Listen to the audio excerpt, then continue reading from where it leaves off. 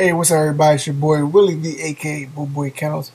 Just have a quick tip here. This is actually something I was reading on the boards at macrumors. Now, I frequent a lot of boards. I like to find out new information whenever possible, as any person would. And in reading, I was reading about a tip on using QuickTime, which I use QuickTime a whole lot. But as they say, even old dogs learn new tricks.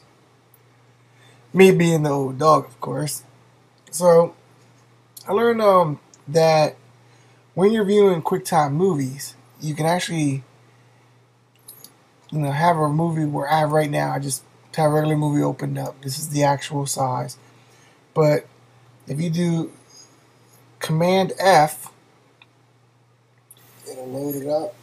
Click on download info, a little box will come up, and then as you can see, it plays the movie in the full screen here, along with the black borders because of the size of the window. But what I found interesting was that you can still actually use the same command keys, command 1, 2, and 3.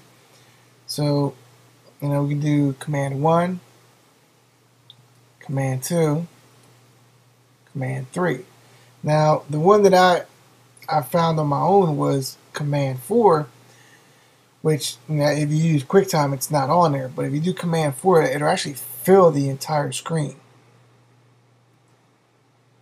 And now my entire screen is filled. So I did add that additional tip to their tip for QuickTime itself on how to be able to use different key commands to use QuickTime in that type of manner. Anyways, hope you all found that useful. I know I definitely did, and I'm glad I found the command 4, which fills in the screen as well. As I did mention, I did add that additional tip to their original post, so hopefully others will find it just as useful as I have. Well, as always, this was Willie V, aka Boy Kennels, and thank you for taking the time to watch.